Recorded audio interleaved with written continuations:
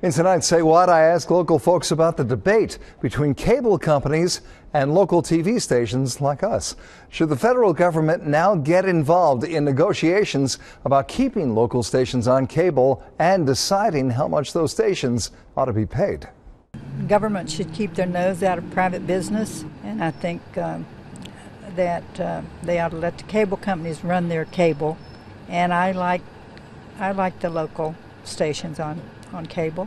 It's not just the entertainment programs, right? Yeah, I mean, what if you got heavy weather, like a tornado coming? Oh, sure. You need to be informed when something like that's coming. And I don't really see the need for Congress to get involved.